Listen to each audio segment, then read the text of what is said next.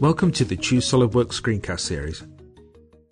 My name is Neil Cook, Product Marketing Manager at SolidWorks. You know, working in 3D has so many benefits, from visualization to clash detection to being able to make design changes quickly. But when things start to go wrong, they can go spectacularly wrong. So this is not a topic discussed openly when choosing a CAD system. SolidWorks, on the other hand, is like a trusted friend, helping you when you need help the most, which can make a big difference to the way you work, and that's what the screencast series is all about. With your current design tool, is it easy to understand why things have gone wrong and how to fix them? Does it offer solutions to problems in clear and easy to understand language? And worst of all, do you waste time figuring out software issues instead of focusing on your design? SolidWorks and its built-in troubleshooting tools break down the barriers to help you master complex design tasks and fix problems in record time and with less frustration. When your designs fight you, only SolidWorks fights back. Sketching is the cornerstone of any design, whether it's a concept sketch or the start of a fantastic new 3D model. You'll want to make sure your sketches are behaving as expected. In this example, we see there are no dimensions locating this top hole, but we need more control over it. So we'll just edit the sketch and add the dimensions we need. Just as over-dimensioning a manufacturing drawing can cause confusion on the shop floor, over-dimensioning a sketch has the same effect. We can reuse this dimension just by dragging and dropping it to the right place, a real time saver. When you add the new dimension in, alarm bells start ringing. First, you get the option to turn the new dimension into a reference dimension, or make it drive the sketch, which is what we want. Okay, well I think we've definitely upset it there, but not to worry. Clicking on the message saying that it's over-defined takes us into the Sketch Expert, which is one of a set of tools designed to make your life easier, called Swift, or SolidWorks Intelligent Feature Technology to give it its full name.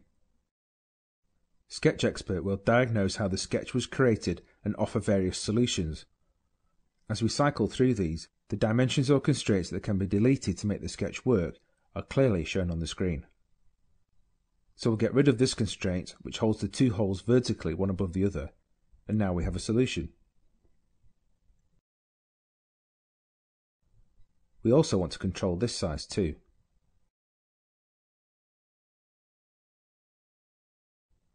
This sketch has a lot of possible solutions, so we get a warning asking us if we're sure.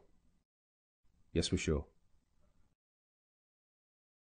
This time, it gets the bad constraint first time. Using the Sketch Expert, we solve the problem in a matter of seconds, so no more sitting there scratching your head trying to work out what's going on. How simple is that? The Swift tools extend into a number of common areas that can cause problems for unsuspecting users. Adding fillets to parts, particularly where you might get sets of edges coming together, can take even an expert a few attempts to get it right. We'll start off by using the Fillet Expert, which enables us to select similar edges all in one go. For example, we may want all the internal radii. When we add more edges to the selection, some of them don't preview. No preview, no fillet. At least it's warning us in advance. Though not to worry, since the Feature Expert has detected that these fillets can't all go on in one go, so it's looking at all the possible ways to make this part. And you can see it's done a good job by creating several fillet features, something that would have taken a lot longer to do manually. However, it can't second guess your design intent, so some of the corner fillets may need fixing. This corner, for example, will be difficult to manufacture and was made this way because it was added after the underlying fillet. Simple to fix, just drag one fillet after the other. Some corners though may not be so easy to fix. The Fillet Expert can take care of those too.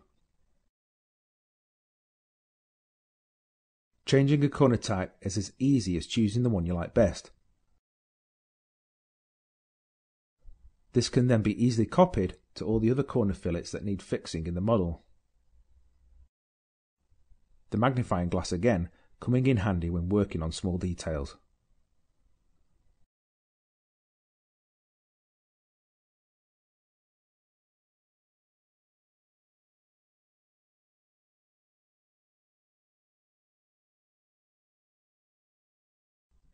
Just because SolidWorks made the fillets for you doesn't mean that you have no control over them.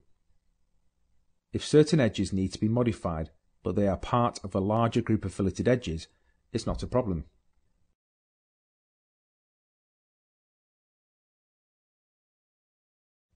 Just select the ones to change and change them.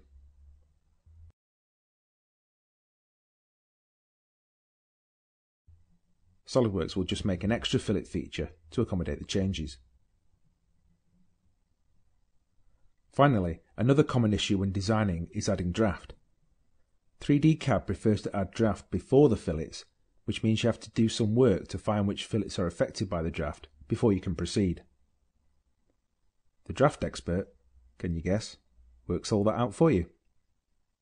The draft is added as a feature in the correct position in the feature tree.